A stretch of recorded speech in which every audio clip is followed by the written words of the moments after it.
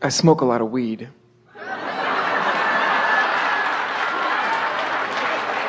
Like a lot. A lot. And Boom, boom. Boom, boom.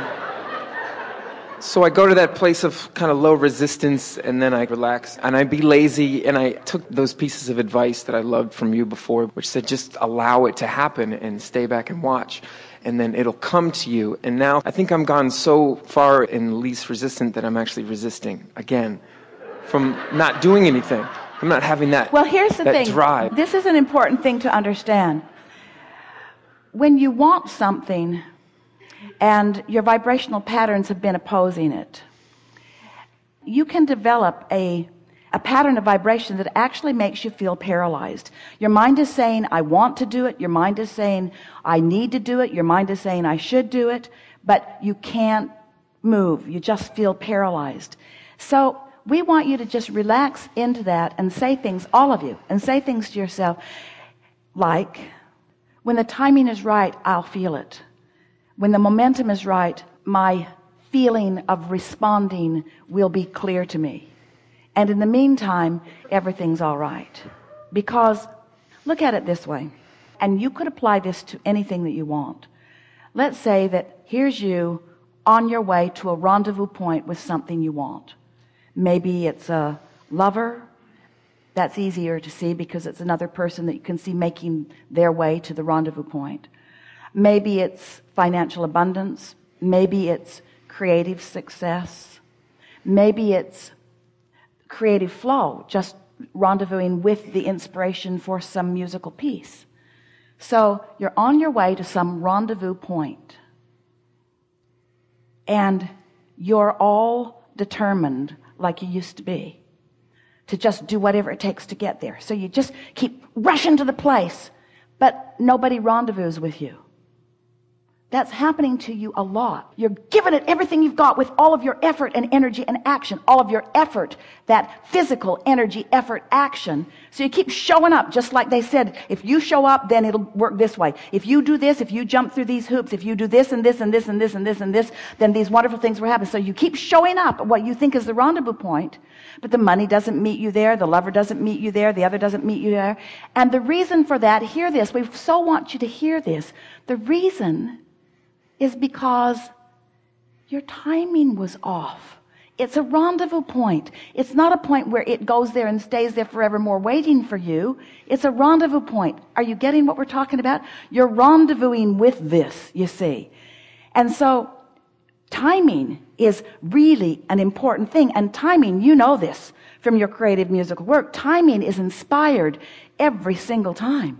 Timing is inspired. So if you're agitated, your timing's off. If you're irritated, your timing's off. If you're going to wrestle it to the ground and kill it, your timing is off. If you're just going to make it happen because you're just used to making things happen, your timing is off. You want to be in that relaxed state where ideas flow easily into your mind. And in exactly the same way that those musical concepts occur to you, and you know them when you get them, and then you easily translate them into something that is tangible and audible. In exactly the same way, the impulses about everything else, the business aspect of your life's work, will occur to you in just that same way. But these are the things you got to stop doing. You got to stop beating up on yourself. But we can't tell anybody to stop doing something, because this is not a universe where you can exclude anything. It's a universe where you have to include something else. So you have to give yourself a break. You know what's happening? Esther calls it her monkey mind. What happens is your mind that wants to be active all the time, that law of attraction's response to thoughts. What's happening is, in not rendezvousing exactly where you want to rendezvous, you're trying to figure out why you're not rendezvousing. You're trying to place blame on the industry, or place blame on yourself, or you're trying to figure out all of the reasons why not. And that just keeps momentum going. Thinking too much, yeah. Thinking way too much. Yeah.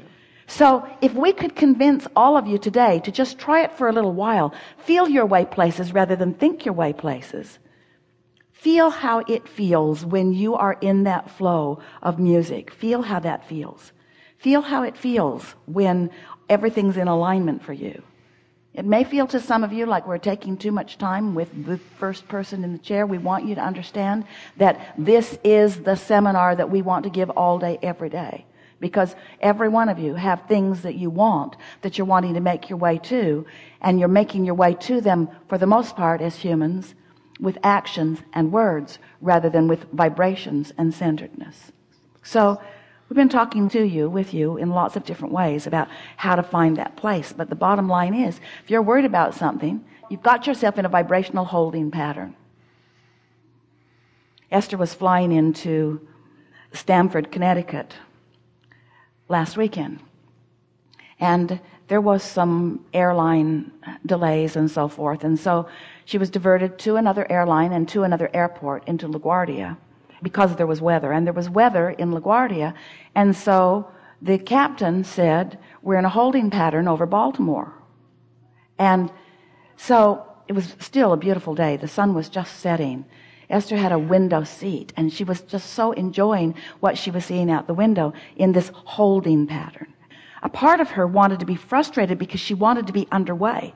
She knew that the people were here waiting for her with equipment that was essential to the setup. She wanted to be there. She wanted to be there to keep her commitment to those who were waiting, but she had no choice. She couldn't get off the airplane. So she could sit there and feel frustrated, or she could relax into the holding pattern. She could make the best of the holding pattern.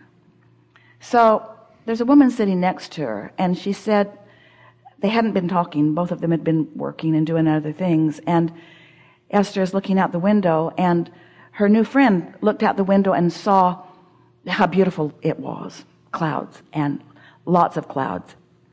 They were above the clouds, and the sun was above the clouds. Probably figured that out, shining. It was really beautiful. And the sun was about to set. And Esther said, have you heard about the green flash? And the woman said, what is that? And Esther said, well, sometimes when the atmospheric conditions are perfect, as the sun just drops beneath the horizon, sometimes there's a green flash. Esther says, I've looked for it hundreds of times, and I've seen it twice. But I always look when the situation is right. So Esther said, let's look. And then, green flash. And Esther thought, this holding pattern's not so bad. This is not such a bad holding pattern. In other words, the universe is still yielding lovely life to me, lovely new friend to me, lovely experience to me. I'm not going exactly where I thought I wanted to go, because I really want to be on the ground by now, long ago on the ground by now, long ago at the hotel by now. Instead, I'm over Baltimore in a holding pattern, living happily ever after over Baltimore. So then there's another piece to this that we want to explain, and that is, how long can we remain over Baltimore? And then the pilot said, we don't have enough fuel, folks, to remain in this holding pattern much longer. And Esther thought, well, there it is. It's coming into focus. We don't have enough fuel to remain in the holding pattern, so something's going to give. And then he came right back and said, we've been cleared for our approach into LaGuardia. And Esther thought, that's always the way, isn't it? In other words, some other factor comes in that causes the focus to be a little stronger. And if you have been in a holding pattern where your resistance has been dissipated, then the desire is the dominant thing. You get what we're talking about? You get the analogy? That desire to be on that ground by the captain, by the crew, by the air traffic control. Everyone knew it was not a viable solution for them to just stay in that holding pattern forevermore. And that's what's got you frustrated. You keep holding yourself in a holding pattern because you haven't done the only thing that matters, which is release your own tension by just relaxing into what is and making the best of it. There are no more important words that will ever be said about anything. Just relax into where you are and make the best of it. Find the best feeling that you can. Feel the relief of that. Feel the release of it. And then air traffic control will give you the impulse for you to proceed on your approach into the landing that you're looking for. Yeah, I'm ready to land. Yeah. Well, don't worry about it. Everything's Yeah. good for you. I'm We enjoyed this. I'm gonna enjoy the holding pattern. Yeah. Yeah. Until something just kind of moves me Yeah. to that place. Yeah. And I can And while land. you're in it, don't smoke marijuana the whole Don't smell me time. the whole time. Yeah.